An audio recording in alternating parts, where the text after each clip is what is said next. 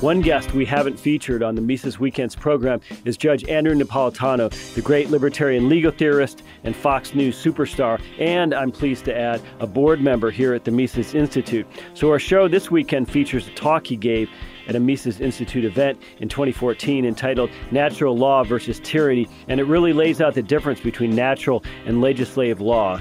So from everyone at the Mises Institute, have a very happy new year, and we hope you enjoy this great talk by Judge Andrew Napolitano. When Thomas More had his last opportunity to address something for posterity and knew that his effort would be futile, he was defending himself in his trial for treason. So he's the defendant and the lawyer. The alleged and proven act of treason was silence. The refusal to assert affirmatively and in writing that the king was the head of the church on earth. He made the following argument to the jury. Now, he knew the jury had been handpicked by the king's judges, and the king's judges had been handpicked by the king. He knew that he was going to lose this. He knew he was going to be found guilty. He knew he would be executed, and the execution method was beheading. Some men say the earth is round, and some men say it is flat. But if it is flat, could the king's command make it round? And if it is round, could an act of parliament make it flat? Now, when he was making that argument, he, of course, was not only appealing to the jurors' common sense. Of course, the king couldn't make a flat earth round, and of course, the parliament couldn't make a round earth flat. He was appealing to their understanding of the laws of nature that restrain even the government at the time. Henry VIII, who was about to have him beheaded, and the parliament, which was the facilitator in his beheading. So his choice between remaining mute at his trial and being convicted, or taking a stand for something as affirmative as the limitations on the government, he exercised that choice by giving this now classic statement of the natural law. Fast forward to the present day. When Moore said that, this was not a novel argument. He is not the originator of the argument of the natural law. The modern day, it's 800 years ago, but the modern day originator is St. Thomas Aquinas, still the best explainer of the natural law. But John Locke picked up on this, and Thomas Jefferson picked up on it when he wrote the Declaration of Independence, and James Madison picked up on it when he was the scrivener for the Constitution. Jefferson's version of Moore's phrase is this: we are endowed by our Creator with certain inalienable rights, and among these is life, liberty, and the pursuit of happiness. So if Jefferson's correct, if this isn't just some musing, and by the way, the Declaration of Independence is a statute enacted by the Congress. If you go to the first book of the U.S. Code and go to the first page, you'll see there the Declaration of Independence. Probably the most violated statute by the government that we have, even though it's the first and the oldest. But it articulates the view that our rights come from our humanity. What are these rights that come from our humanity? And if they come from our humanity, how can the government trample them? Well, the concept of natural rights articulated by Aquinas is this, that there are areas of human behavior for which we do not need a government permission slip in order to make free choices in those areas. So things like the freedom to develop your personality. I told O'Reilly he should be grateful for that freedom. The freedom to develop your personality, the right to think as you wish, the right to say what you think, the right to publish your thoughts, the right to worship or not to worship, the right to assemble in groups, the right to refuse to assemble in groups, the right to petition the government for a redress of your differences, the right to defend yourself. I must tell you, the right to defend yourself, the right to keep and bear arms, does not protect your right to shoot deer. It protects your right to shoot at the government when it is taken over by tyrants. These are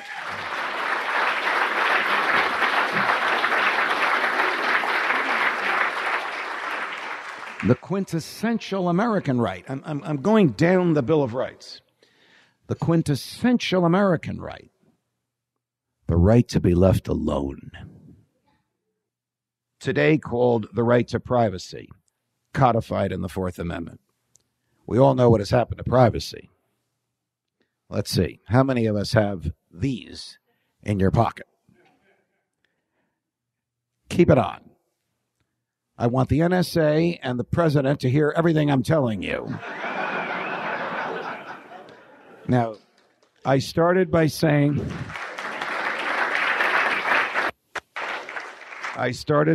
keep it on. Here's the sad thing. It doesn't have to be on for them to listen to us. When I used to say this about BlackBerries and iPhones a couple of years ago, people would say, oh, there he goes again. He's off his meds. He's hanging out with Lou Rockwell too much. But today we all know this is true. Today we know that our popularly elected government has such profound disregard for our natural rights that it tramples them to extremes beyond which even George Orwell could have imagined in 1984. Without getting into the NSA, another topic for another time. If Aquinas was right and if Jefferson was right, and these rights come from our humanity and not from the government, things like thought and speech and privacy and travel, how can the government trample them? Well, the theory of our government is that we have surrendered some of our rights to the government so that the government will protect the rights that we have not surrendered. That's the idea of the government derives its powers from the consent of the governed.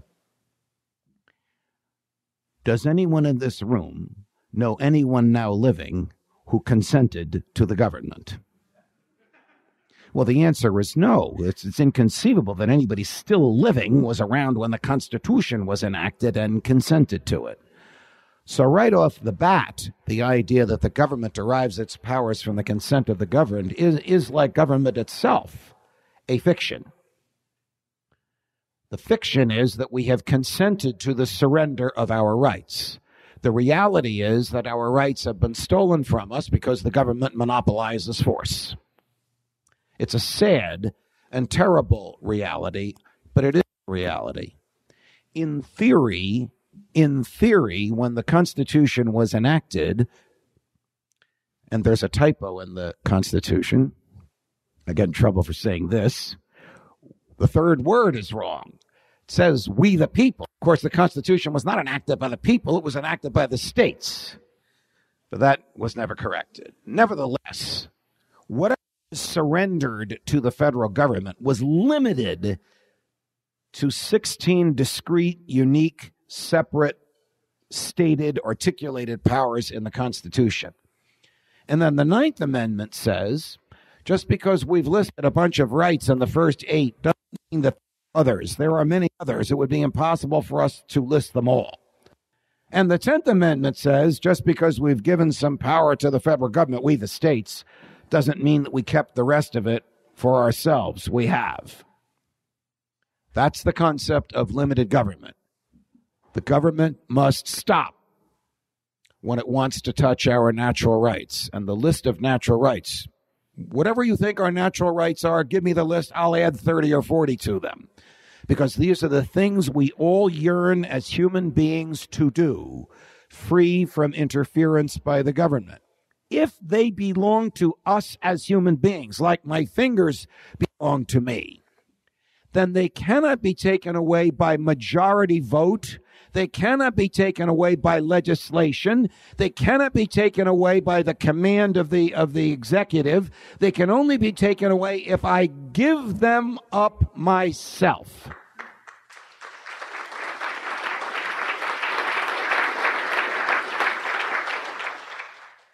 I can give them up myself by robbing a bank. I rob a bank. I violate the natural rights of the depositors of the bank. I can then be prosecuted and have my freedom of movement taken away. So I have surrendered my natural rights when I gambled that I could get away with that loot from the bank. I could also sign a contract in which I give away some of my natural rights, and I've done that with my bosses at Fox. Theoretically, I'm supposed to say only what they want me to say. In return, they send me a check every week. You know, the checks keep coming, even though I obviously don't always say everything they want me to say. So you can voluntarily surrender your own natural rights for whatever good you choose to surrender them for. But you can't surrender somebody else's natural rights, because natural rights are owned by individuals, by persons, not collectively, not by groups, not by the government, but by individuals. That is at least the theory of the Declaration of Independence and the theory of the Constitution, and was at least the theory of the framers, the founding generation of the United States of America. Regrettably, it is no longer the theory today. And this assault on natural rights began immediately. In the presidency of John Adams, the government suddenly had this bizarre fear of the French. I know this sounds incongruous today, but the country was afraid of the French. So they enacted the Alien and Sedition Acts, which basically said, if you want to become a citizen here, come. If you own an acre of land, you can become a citizen immediately, except if you're French. You have to wait 14 years. By the way, if you criticize the president, the government, the Congress, or the courts, you can go to jail for 2 years. Well, how could the same generation that wrote Congress shall make no law abridging the freedom of speech, in some cases the very same human beings who wrote that, in fact, abridge the freedom of speech? Because the world looks very different when you're on the outside trying to acquire power than when you have power and you've forgotten about those promises you made to get there. In this room, after I finish, is the Thomas Jefferson of our day, who never forgot his promises.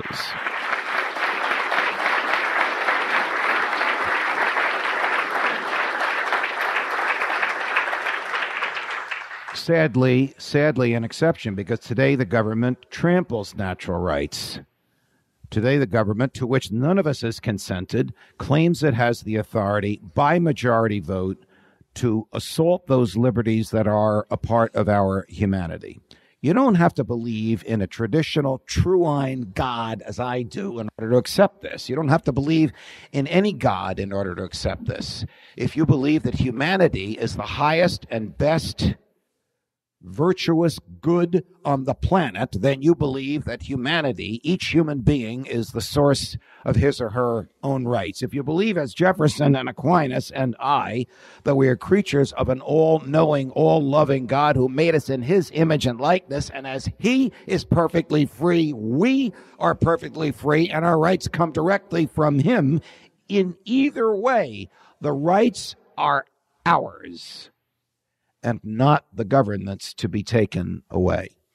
The Constitution was written to prevent the government from doing that, except when it does it by due process. Due process means if I rob the bank and they want to take away my freedom, they have to give me a jury trial and the full panoply of protections that come with it.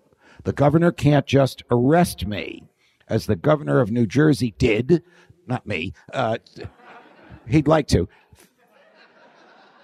2 weeks ago, with a nurse who got off the airplane at Newark Airport because she had been treating Ebola victims in Western Africa. Before she could get on another plane to Maine, they locked her up. They put her in a tent in a parking lot in downtown Newark. They gave her a bottle of water, a granola bar, and a porta potty. If she had been charged with murder and had been lodged in the Essex County Jail a mile away, she would have had better creature comforts and a more secure environment than a parking lot tent in downtown Newark. And I made the argument that the governor of New Jersey has flipped natural rights. You see, natural rights, you can summarize them in 3 words. 4 words. The presumption of liberty. The presumption of liberty. Meaning we are self-directed. We make our own choices.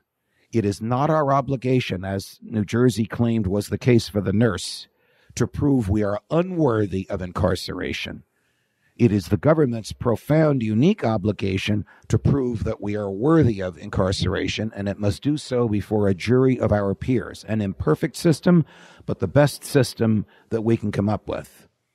In fact, when the governor of New Jersey was told, there's not a federal judge in Newark that will fail to give her a hearing, and we have no evidence that she's contagious at the hearing, you better let her go now, because if you lose in court, your friend at Fox News is going to make sure everybody knows that you knew the law and didn't follow it anyway. So he let her go right then and there. And then his buddy, the governor of Maine, tried the same thing. And there they went to a federal court who released her because the government could not overturn the presumption of liberty.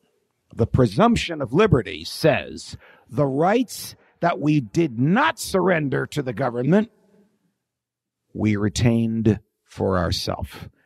And they can never be taken away from us by popular vote or majority in the legislature or a command by a governor or a president. Now, if the government recognized the concept of natural rights, it would know that virtually everything it has done, certainly since the progressive era, at the beginning of the last century, and perhaps even since the Alien and Sedition Acts, virtually everything it has done other than to protect natural rights has been wrong. Question, is there any legitimate activity government has in a free society? Answer, yes. To protect the natural rights of the people in that society. Meaning instead of assaulting my freedom, my life, my liberty, and my property, protect it. That's what we have a government for. And a government that believes in natural rights will limit itself to those behaviors.